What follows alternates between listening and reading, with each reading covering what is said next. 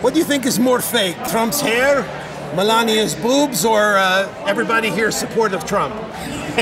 I think he does have a very handsome family, though, don't you? Well, he does. Ivanka, though, I'm worried they may have too much power, these kids.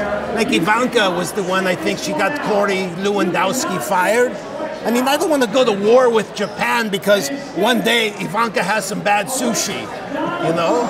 It's just a scary thing to think about. I think what you got to worry about is how he treats his dogs. Well, you know, my real owner is Conan O'Brien. Yeah. Who's not here. Conan's over at Comic-Con this week. But oddly enough, I think this is very much like Comic-Con, except the characters worshipped at Comic-Con are a little less cartoonish.